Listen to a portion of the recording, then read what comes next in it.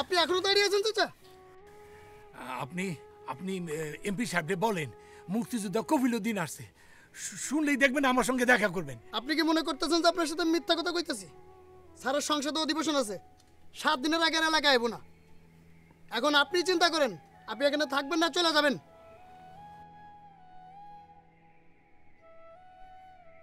দয়া করে গেট ধাক্কাধাক্কি করে আর বিরক্ত করবেন না।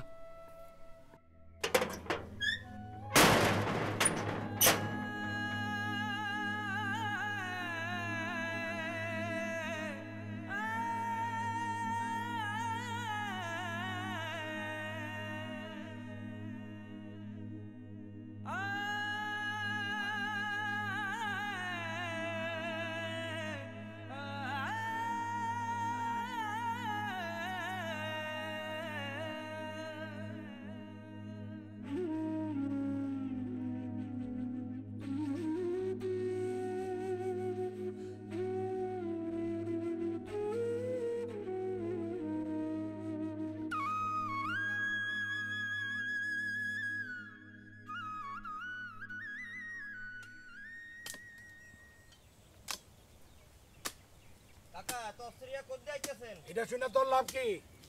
আমার লাভ হইনা আপনার কাম নাই। তো আপনি যে লাভের আশা এমপির বাড়ি গেছিলেন এই আশা আপনার জীবনে পূরণ হইবে না। ওই কি কইলি তুই?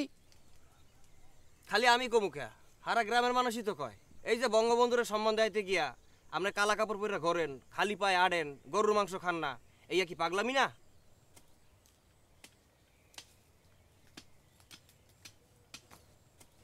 ওই কি কইতে চাস তুই? শোনেন কাকা, আপনার মতোটা মানুষের লগে প্রধানমন্ত্রী দেখা করবে এটা আপনি চিন্তা করেন কেমনে? এখনো সময় আছে, এসব পাগলামি ছাড়েন, ভালো হইয়া যান। এই চুপ!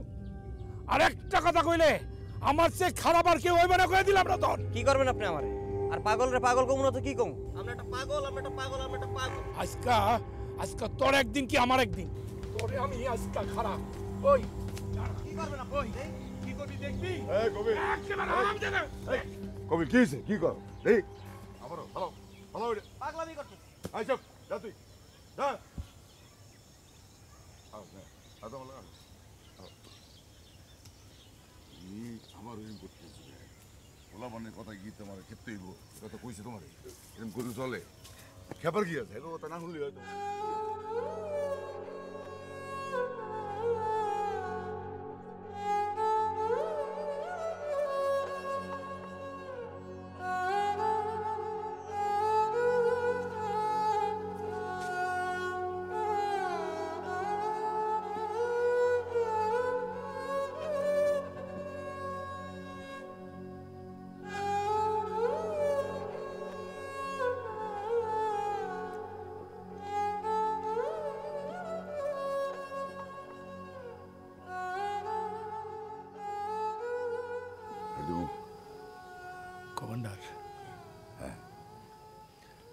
আমার মনে হয় এমপি সাহেব আমার লগে দেখা করব না। আরে কেন দেখা করবো না? আমি তো এমপি সাহেবের সব বলেই রাখছি, উনি ঢাকা থেকে ফিরে আসলেই তোমার লগে দেখা হইব, পাক্কা কথা। ওরা কইল আমার আমার স্বপ্ন নাকি পূরণ হইব না। হাসাই তো, আমি আমি জমিনে বাস কইরা আসমানের ছাত্রে সুমনের বাসনা করছি। তোমার আমি নিষেধ করছি যে মানুষের কথা কান দিবা না। আরে অগ কথায় তোমার আমার কি আসে যায়? হ্যাঁ, আমগো নেতা বঙ্গবন্ধুরে লইয়া টিটকারি দেয়। হ্যাঁ, আরে জাল লাইগা আজকে এই জাতিটা মাথা উঁচু করে দাঁড়াইছে, তারে তোরা মস্করা করস? আচ্ছা তুমি কও, আমাগো নেতা বঙ্গবন্ধু যে মাটিতে ঘুমায় আছে, যারে যারে যারে পশুর মতো মারছে, এই মাটিতে যারে যারে যারে ভালো করে একটা ওই কাপড়ের কাপড় দিয়েও দাপন দিতে পারে নাই, হ্যাঁ, সেই বঙ্গবন্ধু যে মাটিতে ঘুমায় আছে, এই মাটিতে আমি জুতা পরি কেমনে? হ্যাঁ, ক তুই আমারে কাপড়ের কাপড়ও পরতে পারে না, আমি কাপড় গায়ে দিই কিভাবে? কও আমারে তুমি। আমি তাই প্রতিবাদ করছি, আমি আর কোনোদিন মাংস খাবো না। আমি প্রতিবাদ করছি সারা জীবনে কালা কাপড় পরে আমি থাকুক। আমি প্রতিবাদ করছি, এটা আমার প্রতিবাদ কমান্ডার, এটা আমার প্রতিবাদ, এটা আমার প্রতিবাদ। কফিলুদ্দিন চুপ করো, চুপ করো। আরে আরে এই কফিলুদ্দিন তো আজকের পাগল না, আজকের পাগল না। যেই দিন বঙ্গবন্ধুর সবাই ডাক দিছিল, স্বাধীনতার ডাক দিছিল, সেই দিনই তো আমি পাগল হয়ে গেছি। আজকের পাগল না তো আমি।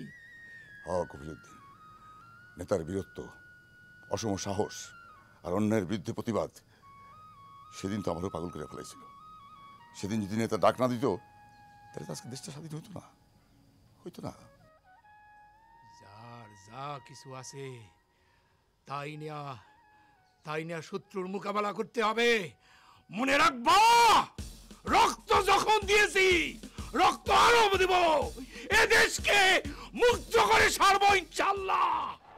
এবারের সংগ্রাম আমার মুক্তির সংগ্রাম, এবারের সংগ্রাম স্বাধীনতার সংগ্রাম। যে নেতার ডাকে আমরা এই যুদ্ধে অংশ নিচ্ছি, ওরা আমাকে সে নেতার আটকে রাখছে।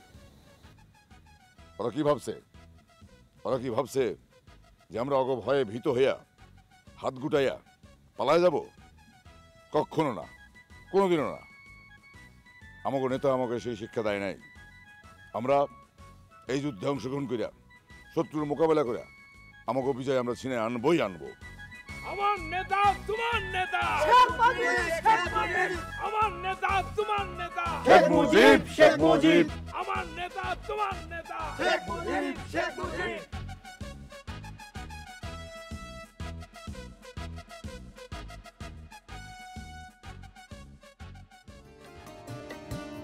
মোরা একটি ফুলকে বাঁচাবো বলে যুদ্ধ করি, মোরা একটি ফুলকে বাঁচাবো বলে যুদ্ধ করি, মোরা একটি মুখের হাসির জন্য অস্ত্র ধরি, মোরা একটি মুখের হাসির জন্য অস্ত্র ধরি, মোরা একটি ফুলকে বাঁচাবো বলে যুদ্ধ করি, মোরা একটি ফুলকে বাঁচাবো বলে যুদ্ধ করি। মোরা একটি ফুলকে বাঁচাবো বলে যুদ্ধ করি, মোরা একটি ফুলের হাসির জন্য অস্ত্র ধরি, মোরা একটি ফুলকে বাঁচাবো বলে যুদ্ধ করি। আপনার মনে আছে কমান্ডার এই 73 সনের কথা? আপনার কাছে একটা আবদার করছিলাম।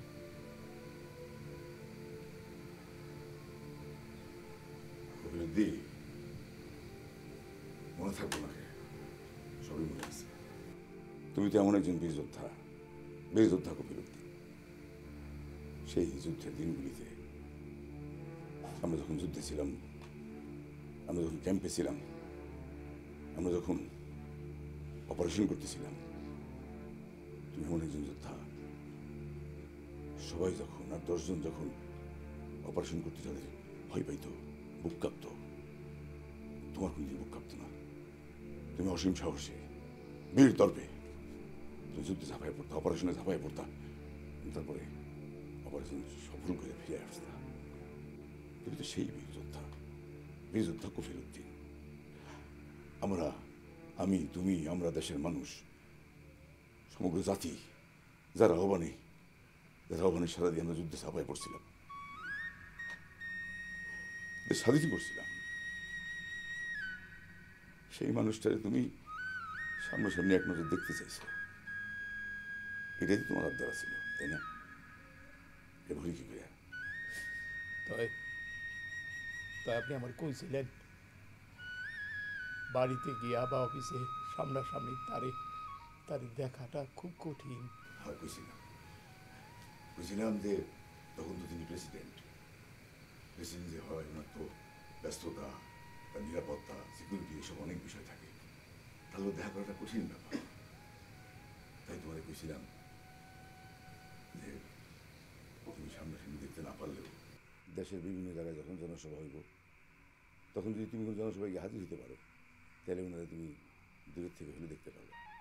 হ্যাঁ, আপনার পরামর্শ অনুযায়ী আমি টাঙ্গাইল গেছি, ময়মনসিংহ গেছি, কিন্তু আমার নেতার দেখা আমি পাই নাই। এরপর এই বরগুনায় গেছি, বরগুনার সেই আমতলিতেও গেছি।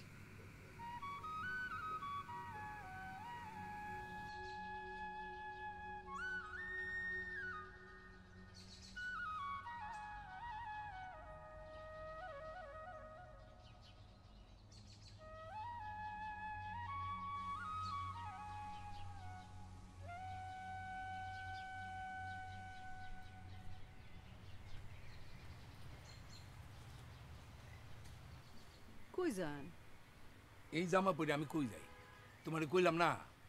আরে কমান্ডার সাহেবের কাছে শুনছি কাল বরগুনার আমতলিতে আমাকে নেতা আইব, আমি তারে একেবারে সামনাসামনি বাদি। নেতা মানুষ, তার সাথে মেলা লোক থাকে, এত লোকের মধ্যে আপনার সাথে দেখা করা সম্ভব? দূর, খালি অশুভ কথা। খারাপ কিছু কইছি আমি? কইলাম বরগুনার আমতলি মেলা দূর, এত দূর যায় যদি দেখা না হয়। আরে নেতার লিগে একটু কষ্ট করতে পারবো না? আমি এখন যাই, এখন না গেলে লঞ্চটা ধরবার পারবো না। খাওন দেই? আরে আমার মুখ দেখে এখন খাউন ঢুকবো, আমি লঞ্চে খাই নেব। এই ভালো মতো থাকবো, হ্যাঁ? খেলে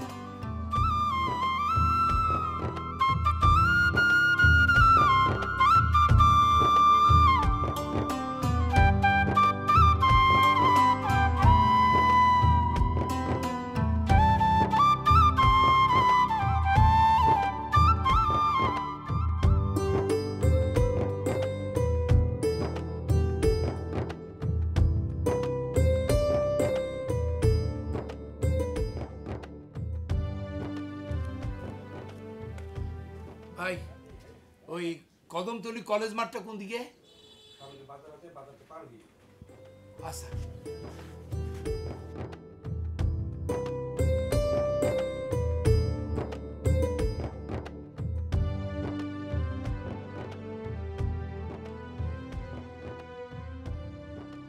ভাই এই কদমতলি কলেজ মাঠটা কোন দিকে? সামনে।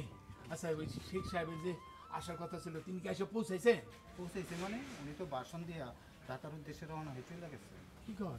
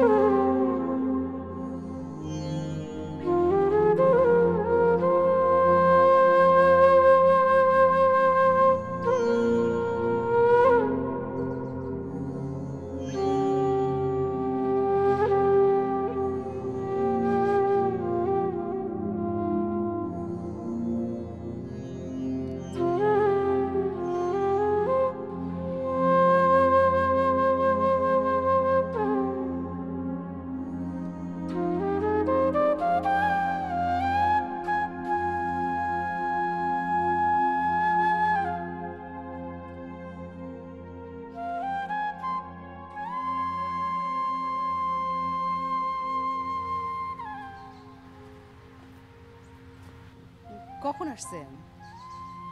নেতার সাথে দেখা হয়েছে? নেতা আপনারা দেখে কি কইল? কি হয়েছে?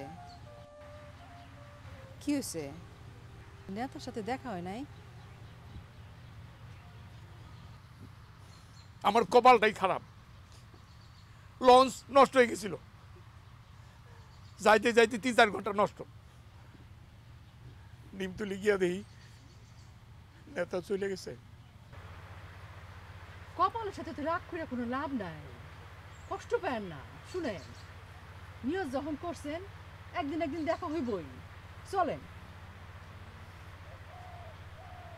হ্যাঁ আল্লাহ, গায়ে তো জ্বর আসছে। আমি কত করে মানা করলাম, এত দূরে আপনি যান না, কত তো শুনলেন না। শুনেন, আল্লাহ নিয়ত ভাগ্যে রাখলে একদিন একদিন উনি আমার এলাকায় আসবে। চলেন, আমার রাগ উঠায়েন না, ঘরে চলেন, শুয়ে থাকবেন। চলেন, চুপচাপ শুয়ে থাকবেন, একটা কথা শুনতে চান?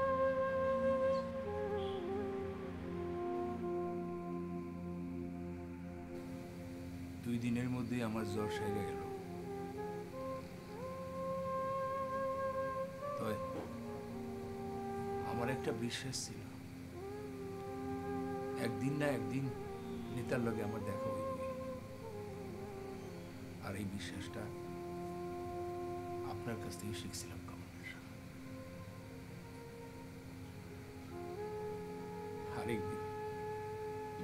আরেকদিন আমার খুব আনন্দ হয়েছে।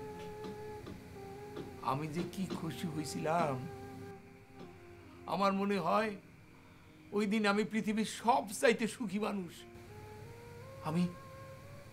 আমি খেতে কাম করতেছিলাম,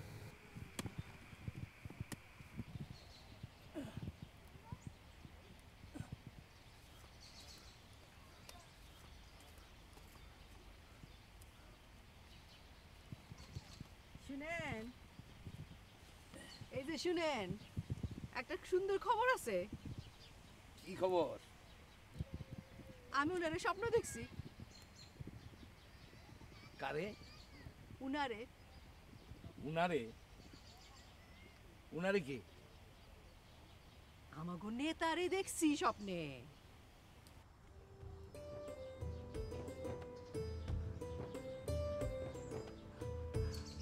আমাকে নেতারে তুমি স্বপ্ন দেখছো? হায় হায় রে, এত বছর ধরে আমি মনে মনে কতবার ভাবছি, একবার যদি আমি আমার নেতারে স্বপ্নে দেখতে পাইতাম। সেই নেতারে তুমি স্বপ্ন দেখছো? আমাগো নেতারে স্বপ্নে দেখছি আমি। কখন দেখছো? ভোরবেলায় দেখছি। ভোরবেলায়? আমি শুনছি ভোরবেলার স্বপ্ন নাকি সত্য হয়। এই এই স্বপ্নে কি দেখলা? স্বপ্নে দেখছি উনি আপনারে জড়ায় ধরছে। জড়ায় ধরছে? তারপর আদর কইরা পাশে বসে গোস্ত দিয়া ভাত খাওয়াইতেছে। গোস্ত দিয়া ভাত খাওয়াইতেছে? আচ্ছা, এই আমার পরনে কি জামা ছিল কত? ওই যে টুপি লুঙ্গি জামাটা আপনি উঠায় রাখে নেতার সাথে দেখা করানোর লাইগা, ওইটা পইরা ছিলেন। কি তুই আমারে খুশি করণের লাগে এইসব বানা বানা কইতাছিস না? আপনি এই কথাটা কইতে পারলেন? আমাগো নেতার নামে মিথ্যা কথা কমু, এটা আপনি কি কইলেন? তাহলে তুই হাসাই স্বপ্ন দেখছস? হাসা হাসা হাসা, সত্যই আমি স্বপ্নে দেখছি নেতারে। আমি হনি আইতাছি। আরে কই যান? আরে আরে তুমি এত সুন্দর একটা স্বপ্ন দেখছো, তোমার একটা কিছু দিতে হইব না? আজকে আমি তোমারে গোস্ত দিয়া ভাত খাওয়াবো। আমি হনি আসছি। আমার যে কি ভালো লাগতেছে রে জুলেখা, আমার যে কি ভালো লাগতেছে। আমি হনি যাইতাছি। আরে পাগল মানুষটা।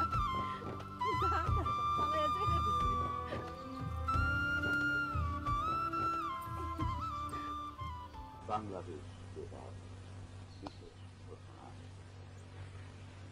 খন্দকার মুশতাক আহমেদের নেতৃত্বে আজ ভোরে সামরিক বাহিনী দেশের সর্বময় ক্ষমতা গ্রহণ করেছেন। দেশের বৃহত্তর স্বার্থের খাতিরে এই পদক্ষেপ গ্রহণ করা হয়েছে। হয়েছে। শেখ মুজিবুর রহমানকে হত্যা করা হয়েছে। খন্দকার মুশতাক আহমেদ নতুন প্রেসিডেন্ট হয়েছেন। স্বৈরাচারী সরকারের পতন ঘটেছে। সব দেশপ্রেমিক নাগরিককে নতুন সরকারের সঙ্গে সহযোগিতা করতে বলা হয়েছে। রক্ষী বাহিনী, বিডিআর এবং পুলিশ বাহিনীকে বিশেষ করে নিকটস্থ সামরিক কমান্ডের সঙ্গে সহযোগিতা করার আহ্বান জানানো হচ্ছে। নতুন সরকার সারা বিশ্বের প্রতি তাকে স্বীকৃতি দানের জন্য আহ্বান জানাচ্ছে। সংগ্রামী এই নতুন সরকার কতিপয় নির্দেশ জারি করেছেন। নির্দেশগুলো হচ্ছে আজ সকাল থেকে অনির্দিষ্টকালের জন্য সারা দেশে এই রেডিওতে আমি যা শুনলাম আপনি কি তাই শুনছেন? আপনিও শুনছেন ভাই? না না না, এটা হইতে পারে না। না না, আমি মানি না। রেডিওর ঘোষণা আমি মানি না। রেডিওর ঘোষণা আমি মানি না। রেডিওর ঘোষণা মানি না, মানব না। রেডিওর ঘোষণা মানি না। সকাল হতে খন্দকার মুশতাক আহমেদের বলিষ্ঠ নেতৃত্বে সামরিক বাহিনী ক্ষমতা দখল করিয়াছে। শেখ মুজিব ও তার খুনি দুর্নীতিবাজ সরকারকে উৎখাত করা হইয়াছে। সারা বাংলাদেশে রেডিওর ঘোষণা মানি না, মানব না। রেডিওর ঘোষণা মানি না, মানব না। রেডিওর ঘোষণা আমি বলছি শান্ত হও। আমি বলতেছি একদম শান্ত।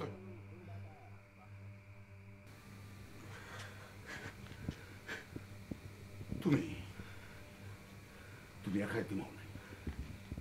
তুমি একা এতিম হও নাই। আমরা সবাই এতিম হয়ে গেছি। পুরো দেশ এতিম হয়েছে, পুরো জাতি এতিম। এটা আমি জানি যে আমাকে দিতে হবে। কেন দেবে? আমি যাবো। কেন দেবে? আমি যাবো। আমি এর প্রতি ছাড়ো কমান্ডার। আমি ঢাকায় যাবো। আমি ঢাকায় যাবো।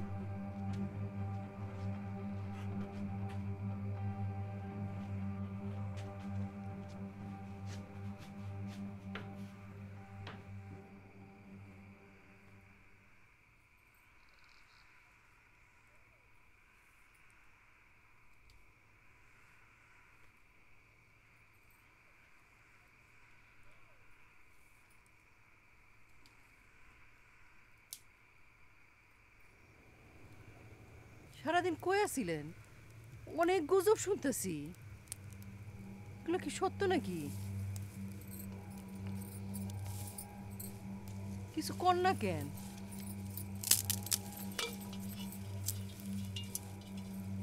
গুজব কি সত্য? হ্যাঁ, সত্য।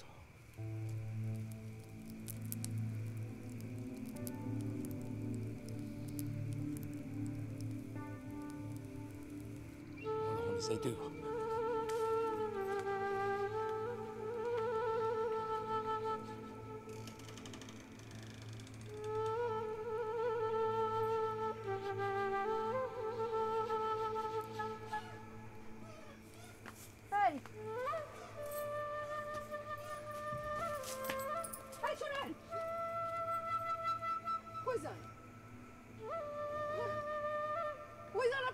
ঢাকায়।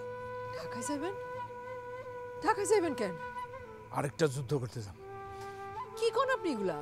আমাকে নেতারে যারা মারছে হ্যাঁ ওই দুনিয়া থেকে সরাই দিতে যাবো। আপনি ঢাকায় যান, কারে ছিলেন আপনি?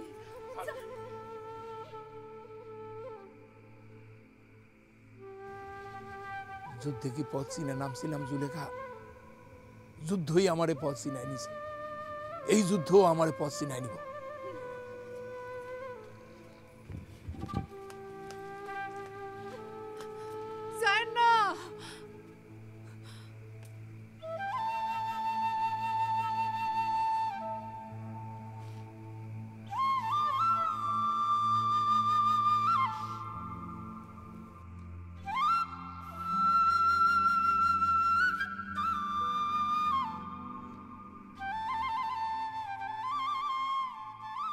কই যাও কফিলুদ্দিন? আমি রেডি কমান্ডার, সময় বেশি নাই। আমি এখনই ঢাকায় যাবো। কফিলুদ্দিন, তোমার ঢাকা যাওয়া হইব না। কি বলতেছেন আপনি? হ্যাঁ কফিলুদ্দিন, আমিও ঢাকা যাব না, তুমিও যাবে না, আমরা কেউ যাব না। আপনারে আমি সম্মান করি কমান্ডার। আপনি যাইবেন কি যাইবেন না এটা আমার দেখার বিষয় না। তাই আমার যাওনি আপনি বাধা দিয়েন না। আজ কফিলুদ্দিন কাউরে ডরাইব না। কফিলুদ্দিন, তুমি আমার ভুল বুঝো না। দেশের অবস্থা ভালো না, সারা দেশে কারফিউ জারি হয়েছে। এখন ঘর থেকে তুমি যদি বাইর হও, আর আমি তোমার ধরে নিয়ে যাইব, এটাই হলো কথা। কি বলতেছেন? একজন মুক্তিযোদ্ধা কমান্ডারের মুখের কথা এটা না। যে কণ্ঠ শুনে আমরা যুদ্ধে গেছি, সেই কণ্ঠটা স্তব্ধ হয়ে গেছে। আমি তো শক্তিহীন হয়ে পড়ছি। আমার আমার নেতার লাশ টুঙ্গি বেড়ায় নিয়ে যাবে দাপন করার জন্য। আমার এই দুই হাত বান্ধা বান্ধা। পিতা, ক্ষমা করে দিও পিতা, ক্ষমা করে দিও, ক্ষমা করে দিও, ক্ষমা করে দিও।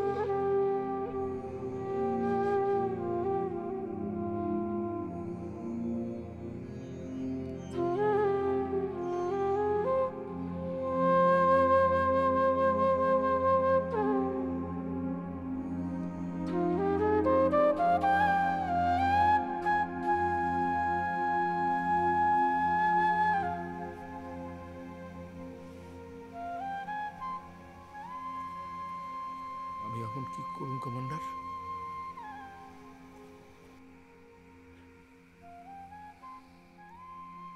এখন আমাকে ঘরে ফিরে যাওয়া ছাড়া কোনো পথ খোলা নাই।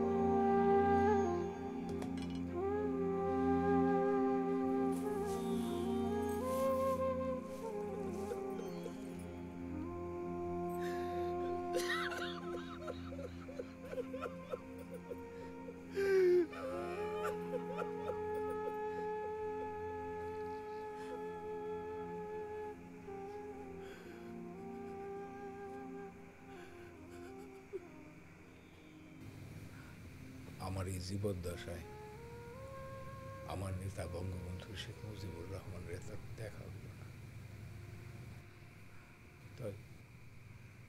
তাই তার সন্তানদের দেখা আমার এই নয়নডারে, আমার এই বুকটারে জুড়াইতে চাই। এই চাওয়াটা কি খুব বড় চাওয়া কমান্ডার? আর কয়দিনই বা বাঁচুন? বেঁচে থাকতে আমার ইচ্ছাটা কি কোনোদিনও পূরণ হলো না?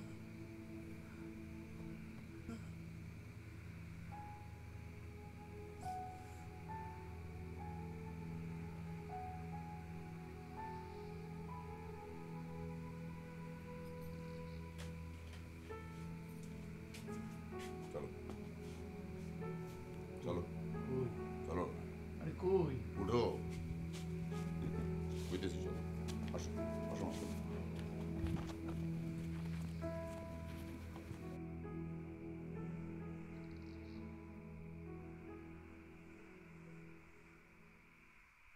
স্যার, আসসালামু আলাইকুম স্যার। স্যার, ওর নাম কফিলুদ্দিন স্যার, একজন বীর মুক্তিযোদ্ধা। ও স্যার জাতির পিতা বঙ্গবন্ধু শেখ মুজিবুর রহমানের একনিষ্ঠ ভক্ত স্যার। স্যার, ওর কথাই আপনাকে বলছিলাম স্যার। আসসালামু আলাইকুম। কমান্ডার মিজান আপনার ব্যাপারে আমাকে অনেকবার বলেছেন আপনি একজন বিশিষ্ট মুক্তিযোদ্ধা। আপনার ইচ্ছা ছিল বঙ্গবন্ধুকে দেখার, আপনার সে সৌভাগ্য হয়নি। আজকে বঙ্গবন্ধু কন্যা মাননীয় প্রধানমন্ত্রী, আপনি তার কাছে সাক্ষাৎ করতে চান। জানেন তো রাষ্ট্রে বিভিন্ন কাজে তাকে ব্যস্ত থাকতে হয়, তো সাক্ষাৎ পাওয়াটা অত্যন্ত কঠিন। তারপরেও আমি চেষ্টা করব, এবং আজকে আপনি অত্যন্ত সৌভাগ্যবান। আমার এখানে আমার এই গেস্ট হাউসে আজকে একজন বিশেষ গেস্ট আছেন, যিনি বাংলাদেশের বিশিষ্ট কথা সাহিত্যিক সেলিনা হোসেন। ওনার সাথে মাননীয় প্রধানমন্ত্রীর অত্যন্ত ভালো সম্পর্ক, এবং উনি মুক্তিযুদ্ধের উপর লেখালেখি করেন, মাননীয় প্রধানমন্ত্রী জানেন। আমরা দুজনেই চেষ্টা করব যাতে আপনি মাননীয় প্রধানমন্ত্রী একটি বিশেষ সাক্ষাৎ পান, সেই ব্যবস্থা করব। কালকে ওনাদেরকে সকালবেলা ওনার সাথে সাক্ষাৎ করে দেবেন। আমিও বলবো, আশা করি আমরা দুজনে চেষ্টা করে আপনাকে মাননীয় প্রধানমন্ত্রীর সাথে একটা বিশেষ সাক্ষাৎকারের ব্যবস্থা করে দিতে পারবো। আপনাকে অনেক ধন্যবাদ স্যার, অনেক ধন্যবাদ। ভালো থাকেন। আসি স্যার, সালাম। ওয়ালাইকুম আসসালাম। আসসালাম।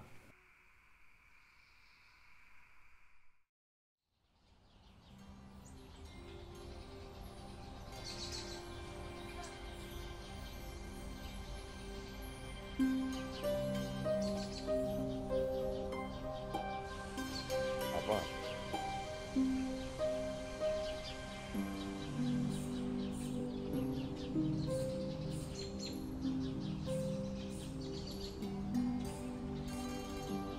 আপা,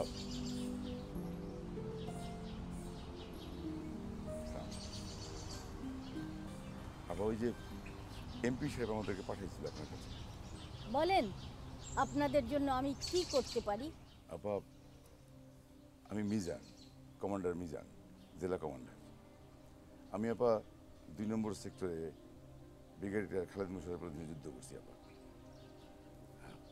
ও আপা কফিলুদ্দিন আমার আন্ডারে যুদ্ধ করছে আপা। ও একজন বীর মুক্তিযোদ্ধা আপা। আমি আপা ওর জীবনে একটা স্বপ্ন পূরণ করতে গিয়ে করতে পারি নাই। এখন আপনি যদি করেন, আপনি চাইলে, ইচ্ছা করলেই ওর স্বপ্নটা পূরণ করতে পারেন আপা। কি ইচ্ছা? আপা, সেদিন বঙ্গবন্ধু তার পরিবারের হত্যা করা হয়েছিল, সেদিনের পর থেকে কফিলুদ্দিন কোনোদিন পায়ের স্যান্ডেল পরে নাই আপা। কালো কাপড় পরিয়া জীবনের প্রান্তে এসে দাঁড়াইছে। কোনোদিন মাংস মুখে দেয় নাই আপা। বঙ্গবন্ধুর প্রতি এমন ভালোবাসা, এমন বিরল দৃষ্টান্ত আর হয় না আপা। আপনি জাতির পিতা বঙ্গবন্ধুকে এত শ্রদ্ধা করেন, আমার বুক ভরে যাচ্ছে আপনার এই শ্রদ্ধার কথা শুনে। আমাদের দেশে এমন মানুষই থাকা উচিত যারা বঙ্গবন্ধুকে বুকে ধারণ করে রাখবে। আপা,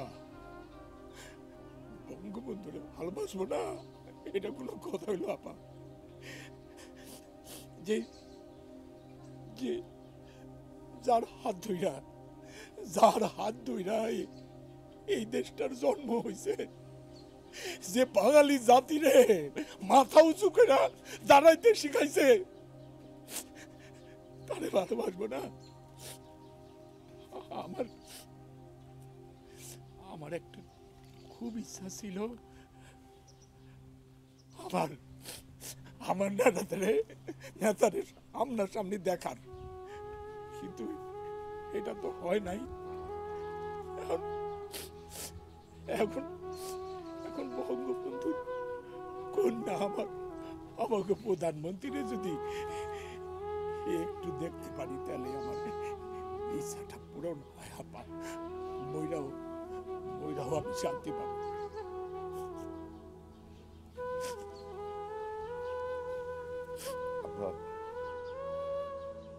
অনেক মানুষ গেছে, অনেক মানুষ আসছে,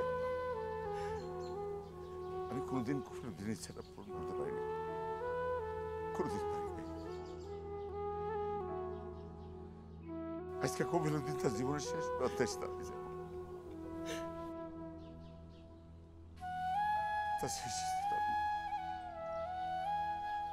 ওর ইচ্ছাটা যদি পূরণ হয়, আমি তাহলে মরেও শান্তি পাবো বাবা। আপনি যদি চান। অবশ্যই করব। তিনি গণমানুষকে ভালোবাসেন, তাদের আকাঙ্ক্ষার জায়গাগুলো পূরণ করা তার দায়িত্বের মধ্যেও পড়ে। মাননীয় প্রধানমন্ত্রীকে আপনার কথা বলে অবশ্যই দেখা করানোর ব্যবস্থা করব। এটা একটা কঠিন জায়গা নয়। আমি মনে করি তিনি আমাদের গণমানুষকে খুব ভালোবাসেন এবং আপনার মতো মুক্তিযোদ্ধাকে আরও বেশি ভালোবাসবেন। আর তিনি তো সব মানুষের অপেক্ষায় থাকেন। আপনি সত্যি কইতেছেন আপা। এই যে কমান্ডার সাহেব আমার জন্য তো কম চেষ্টা করে নাই, পারে নাই, বিশ্বাস হয় না আপা। আমি আমি আমি বঙ্গবন্ধুর কন্যা, মাননীয় প্রধানমন্ত্রীর সাথে আমার দেখা হয় বাবা। সত্য কইতেছেন আপনি? হ্যাঁ, সত্যি বলছি, তিনি আপনার সঙ্গে দেখা করবেন। মানুষটার ইচ্ছাটা পূরণ করে দিন। আমি ঢাকায় গিয়ে ব্যবস্থা করে আপনাদেরকে জানিয়ে দেব।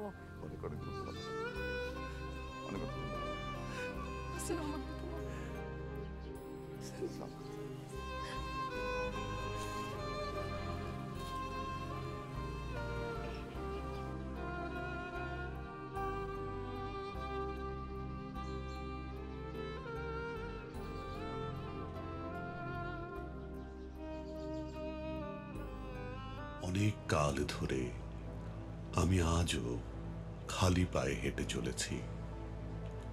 অনেক কাল ধরে অভিমান, কষ্ট আর মৃত্যুর ভিড় ঠেলে আমি খালি পায়ে হেঁটে চলেছি। অনেক কাল ধরে দেখেছি বাংলাদেশের ইতিহাস, ৭১-এর মুক্তিযুদ্ধ, ৭৫-এ জাতির জনকের হত্যার বিচার না হওয়ার ইতিহাস। আমার এই খালি পায়ে লেগে আছে বাংলাদেশের কৃষিজীবী মানুষের ইতিহাস। নদীমাতৃক বাংলাদেশ আমার বুকে ঢেউ তোলে। অনেক বছর যেন এক ঝড় নিয়ে হেঁটে চলেছি। প্রায় ৭০ ঊর্ধ্বে আমি হেঁটে চলেছি খালি পায়ে, মনের মধ্যে স্বপ্নের মতো সোনার বাংলার এক দারুণ মানচিত্র নিয়ে।